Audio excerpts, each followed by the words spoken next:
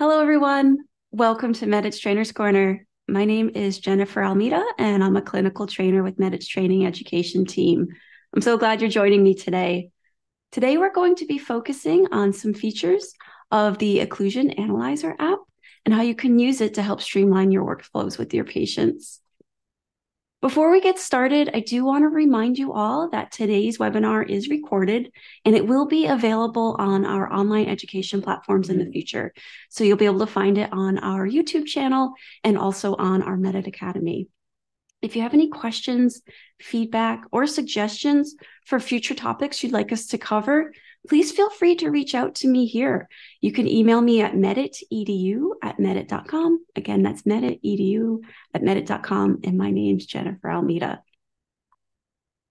Okay, so if you're not already familiar with the Medit apps, they are an amazing software suite of tools available within your Medit link that can really put you in the driver's seat of digital dentistry. We have apps that can help you and your patients envision treatment plans, design restorations, models, splints, analyze data. Today, we're going to be focusing on the Occlusion Analyzer app. If you're not familiar with how to download the Medit apps, you can do so within your Medit Link desktop application. You're going to locate the app box icon on the left side toolbar.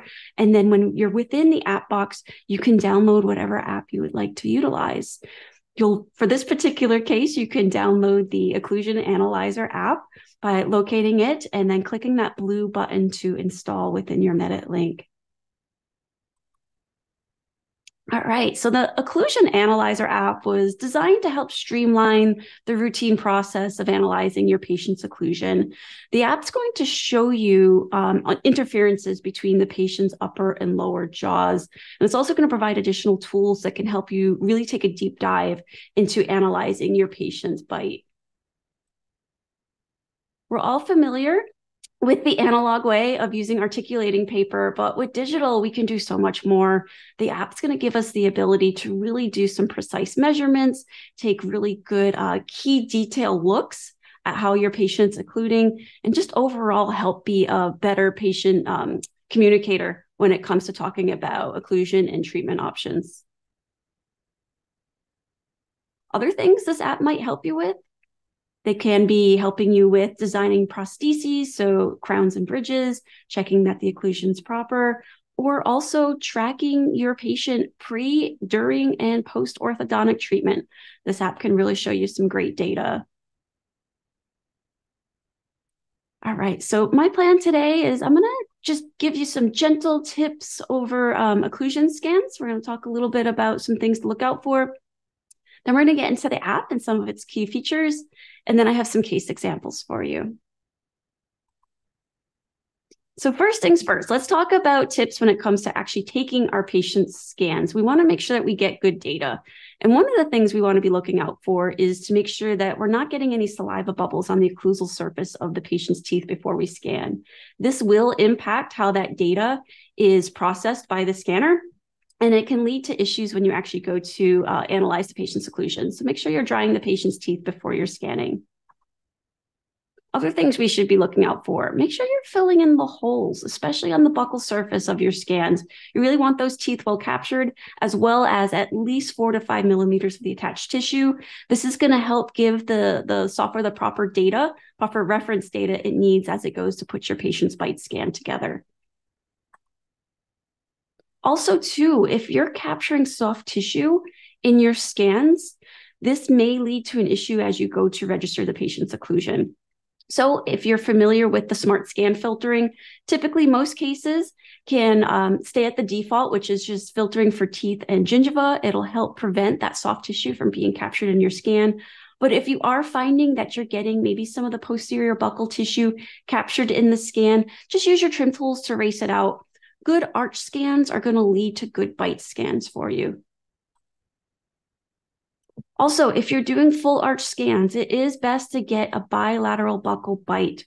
When you're in the occlusion scan and Medit scan for clinics, you'll see on the bottom toolbar that there will be 2 bite scans. So just ensuring that we're getting a bilateral bite if we're doing full scans. Also, when you're doing your bite scan, Try to remember to keep your patient seated upright. And I like to suggest that after you have the patient bite down, give them a few seconds, let that PDL fiber kind of settle before you turn your scanner on and start capturing your bite.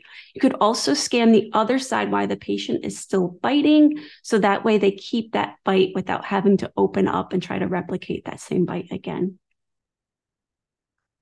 Okay, let's get into the software and check out some of the features that you can use.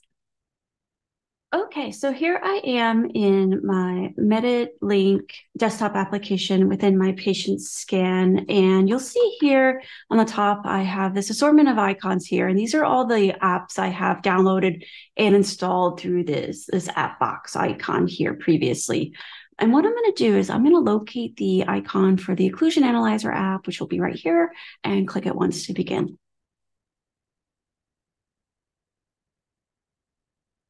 When the app loads, it's going to give me this option window here where I can click this button if I'd like to learn more about the app, or I can choose to just continue working. If I click on this learn more about the app button, a browser window will load and it will be automatically directed me to Medit Academy, where there'll be a course that I could choose to enroll for free if I'd like to learn more about the application. If I chose instead to click on the continue working button, it's going to bring me to this dialog box here where I'm going to assign the data I'd like to bring into the app. To run the Occlusion Analyzer app, we need at least one upper scan, a lower scan, and at least one bite scan.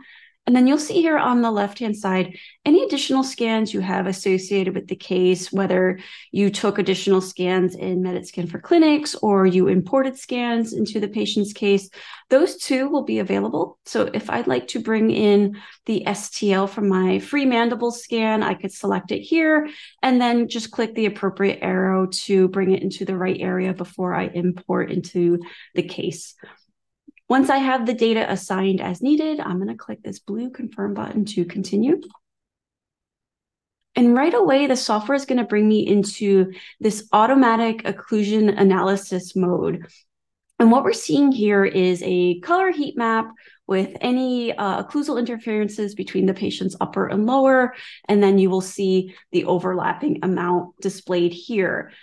You'll also notice with the color heat map, it corresponds with this color bar key down here on the bottom left. And if I click this arrow, this is going to expand out the values for those colors. Something I think that is really cool, you can go in and edit these if you choose to do so. So if I just double click on any of these values here, it'll give me the option to edit how this heat map is displaying. If I want to do a more detailed analysis, I'm going to click on this blue examine reported areas, and it's going to take me to this multi-panel section view of all those areas where the software automatically detected some occlusal interferences. And as you'll notice here too, each panel has a color, and that color is going to correspond with the appropriate cross-sectional view.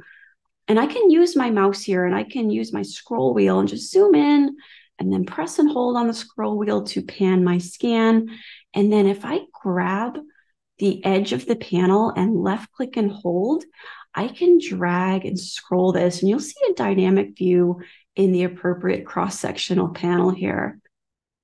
If you'd like to make any adjustments to how the panel is slicing the patient's data, you could do that easily too. So if I right click now and rotate my scan, you'll see there's these little spheres on the edges of each panel. And if I grab those spheres, they're going to do different things. So if I grab the spheres here on either the buccal or lingual areas of the panel, I can rotate the panel and you'll see that it's going to change that cross-sectional view. Or if I grab the spheres that are above or below and left click and hold, you'll see that we can tilt this panel here as needed as well. If I did anything I didn't intend to do and I want to undo that action, we have our undo redo buttons here on the bottom left. So if I click the undo button, that's going to undo any changes I made with repositioning my panel. If I want to leave this automatic multi-section view, I can click this little door icon at the bottom to exit. And it's going to take me out to a main working area here. And you're going to see that we still have all of our panels displayed from our automatic detection, but we'll only have now just one panel view. But you can still cycle through all the different sections here. You'll see in the toolbar here on the section view, there's some arrows. And if I click these arrows, it's going to bring me through all the different section panels we have. If I want to delete any of the panels, really easy to do so. I'm just going to click on the little trash icon right above them, and that's going to remove them from my working view here. And then you'll see here on the top right-hand corner, we're going to have some additional tools if we'd like to do some manipulation. You'll see we'll have this icon here where we could switch the view. So if I click this, this is going to open my patient's upper and lower, so I can see that heat map on both of the arches at the same time. If I want to turn off and on the color heat map, I can toggle this button here to turn the color map off and on. Or if I'd like to change this so that we're just looking at contact areas only, I'm going to click this icon here right in the middle, and that's going to switch my display. So now we're just seeing just areas where the patient is contacting. And if I click it once more, we'll bring the full color map back on. If I want to add any manual panels myself, I could do so easily. Right here in this tool selection window, if I click on this icon to add a section plane, it's going to give me this yellow plane, and I can just scroll right through the patient's data here and then just left click if there's any particular area I'd like to take a closer look at. I can also go back out to my multi-section view as well really easily. If I click on this multi-view icon, it's going to bring me out and it's going to show me up to 4 selections that I have made. And if I'm ready to exit, I'm just going to click on this exit button on the bottom.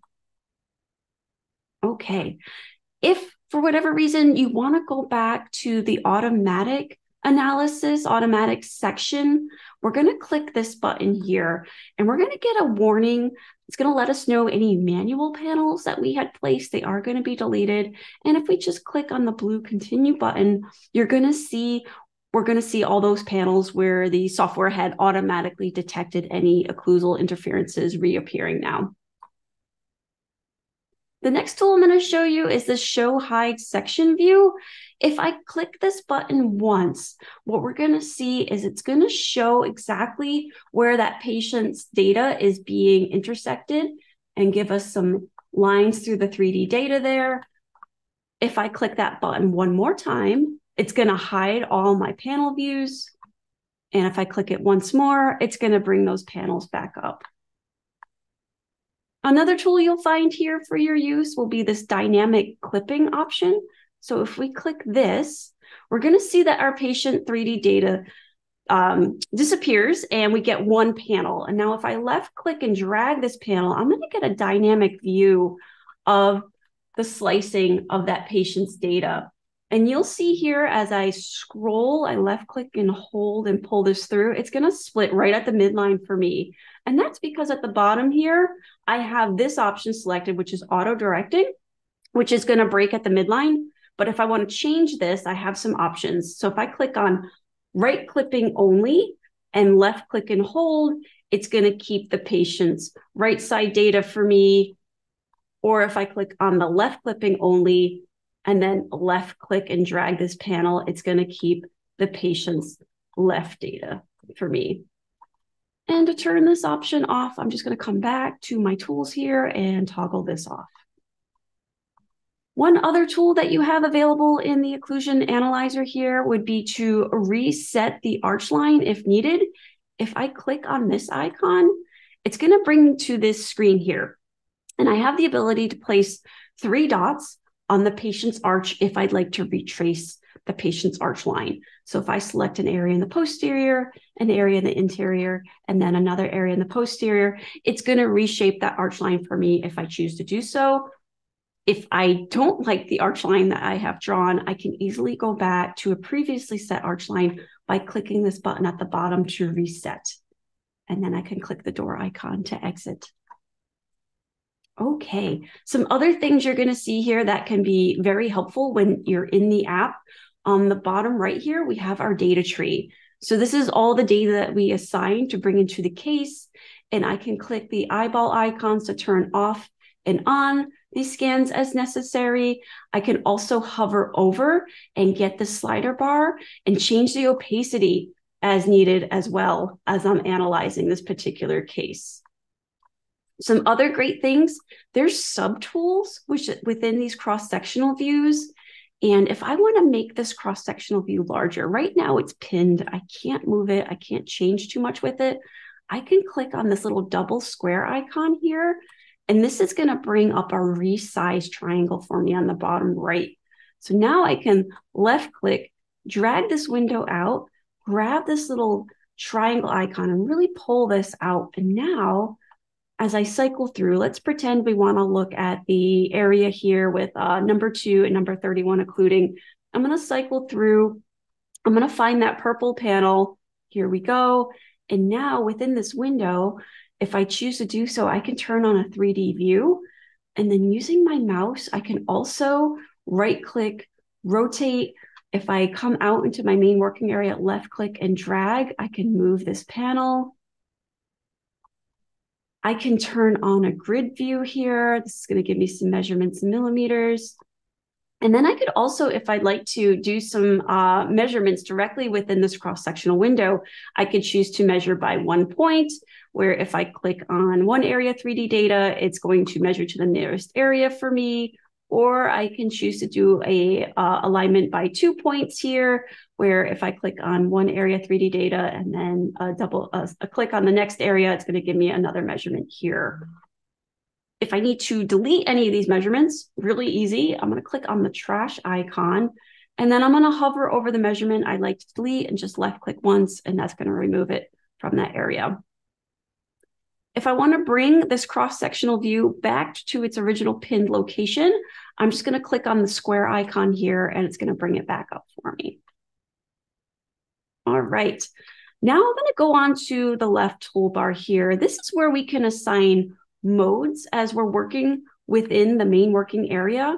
This top one here, reassign data. If I click on this, this is going to bring me out to that original area where I can select what data I want brought into the application. So if I, at this point, want to bring in maybe my free mandible scan, I can just select it here on the left, click the arrow, and then click to confirm to bring it back in. I also have the ability here too, if I want to go back to that automatic analysis mode that first launched when I opened the application, I could do that really easily. So if I click on this icon here, it's going to give me a little warning. It's going to tell me any manual planes that I had placed are going to be deleted when I hit this automatic analysis. So it's just letting me know that before we continue. So if we're okay, we're going to say continue. And we're going to see we're right back to the original area where we started, where we're getting those automatic detections and then some of the overlapping amounts. Also, too, if you need to go in and make any adjustments to the alignment of your patient's scans, you can do that in the alignment mode here. So if I click on this icon, it's going to give me a couple options where I can choose to either align this data based on any type of selection that you make, or I can align the data based on manual alignment. You could also choose to change your alignment target based on your scans or adjust any type of compensation for the scans if needed. The next mode here is the edit mode. And if we click on this icon here, we're going to see we have some tools that are going to pop up right within the application where we can edit the patient's scans if needed. You'll see that you'll have an icon where you can utilize the trimming tool to remove any maybe soft tissue or anything else in the scan that you don't want present. You could also have a tool to help you fill in any holes, as well as some sculpting tools here if you'd like to do any changes to any type of files that you bring into the scan. This next one here, mandibular movement mode, this is probably my favorite mode in this application.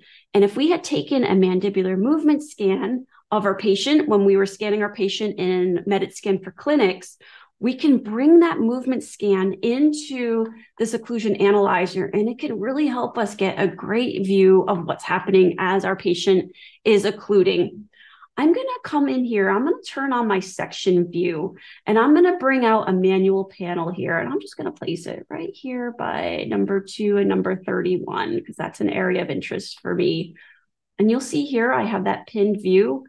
And now also in this mandibular movement mode, I have any free or lateral excursion scans I took and Medit scan for clinics. And at the bottom, I have a little player here. And I'm going to turn on the looping mode by clicking this little loop, and then I'm going to hit play. And now what we're seeing is a dynamic view of how this patient is occluding when they're going into excursive movements, protrusive movements. I can come into my data tree here. I can choose to bring the opacity down on my upper here. And this gives us a phenomenal, really great view of what's going on with our patient as they are occluding. And then if I grab this panel and left click on the edge, I could actually change the area I'm looking at dynamically as this patient is in their mandibular movement here. Again, a little reminder, if I want to blow up this little cross-sectional view, I'm going to click on this little square icon, and that can help me do so. So I'm just going to hit the little stop button here just to pause our scan. And then last but not least, you're going to see this little check mark on the folder here. This is the complete section. So if I had made any changes to any of my scans, maybe trimmed off some soft tissue, maybe resculpted some type of restoration, I can choose to save that data by clicking this, and it's going to save it to my Medit link. All right. One last thing I want to show you all before I wrap up with the features you're going to find in the Occlusal Analyzer. Anytime I'm within a certain mode on the app here, if I click this little eye icon on the bottom, it's going to launch a web browser for me that's going to take me to more information about that particular mode if I would like to learn more information about it. And then also here, you'll see on the top toolbar, there's this little book icon, and this is the Help Center. So if I click this, this is going to bring me to the Medit Help Center, where it's going to have a lot of information about this particular app, and I can click through and learn a little more if need be. Okay, let's take a look at some case examples together now. So here we have just your basic consultation case. This could be a new or an existing patient in your clinic where after you acquire some intraoral photos and some intraoral scans, you can bring their data into the Occlusion Analyzer app, and it can be a really phenomenal patient education tool. It's going to help us identify areas of tight occlusion. As you're seeing in this case here, this patient has a distal marginal ridge fracture on number 31. And when we run the patient's mandibular movement scan in the Occlusion Analyzer app, we can see those areas of tight occlusion. So we can identify areas that may be harmful for the patient's natural dentition or their crown and bridge work.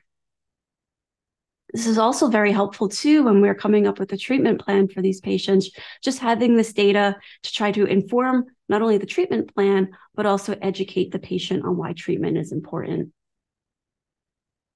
My next example I have here is if you have a patient that has a cone beam and you're able to export their cone beam data segmented in STL format, you're able then to bring in that those STL files into your Medit Link software, where then you can merge it with your patient's intraoral scans. And this can be a really helpful tool when you're trying to do a deeper dive analysis on a patient's TMJ situation. When we run the mandibular movement scan here, we're going to get a sense of how that condyle is operating in the patient's splenoid fossa. I know in this particular case, this segmented data does not have the fossa of the upper here, but even without it, we're still getting a pretty good overview of what might be happening with this particular patient. We can use our tools, such as turning down the opacity in the data tree here, and really just get a good overall idea of what might be going on for this particular patient. All right, my next example here is when we can use the data to help us protect our patient's investments. And in this particular case, this patient is having implant restoration, on number 14, and then we have crowns on 12 and 13. And when we run the Occlusion Analyzer app here, and we're checking the patient's data, we're checking to see if there's any interferences here that might be harmful for this new restorative work our patients are investing in. And when we run the data, which is centric occlusion, we see that there's no interference. But if we bring in data from the mandibular movement scan with our lateral excursions, we're seeing here on the buccal cusp of 13 there that the patient is hitting pretty hard, and this might impact the longevity of that restoration. So the app can really help us here to make some adjustments as needed to help protect our patient's dentition.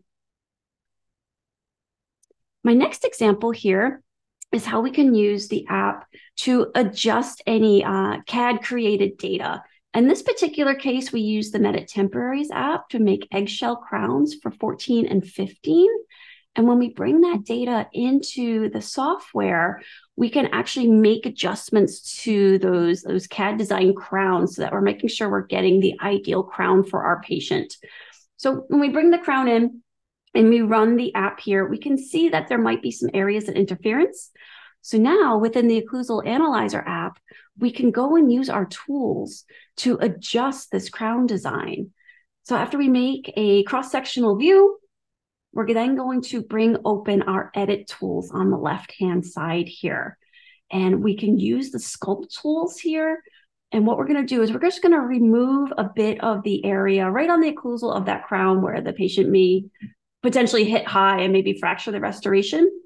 So just by adjusting the brush strength, the brush size, we can go in and just make some slight adjustments to the design of this crown here. And then by scrolling through the cross-sectional view, we can make sure that we have the appropriate data for the whole case. We'll go back, adjust there on 15, right on the occlusal there, and we can see it right in the cross-sectional view. It's going to take that little bit of area of interference right out of our crown design.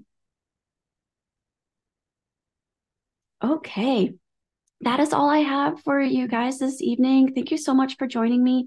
Please feel free to reach out if you have any questions, comments, suggestions for future topics. We are open ears here on the Medit education team, so please feel free to reach out to us here at Medit, edu@medit.com.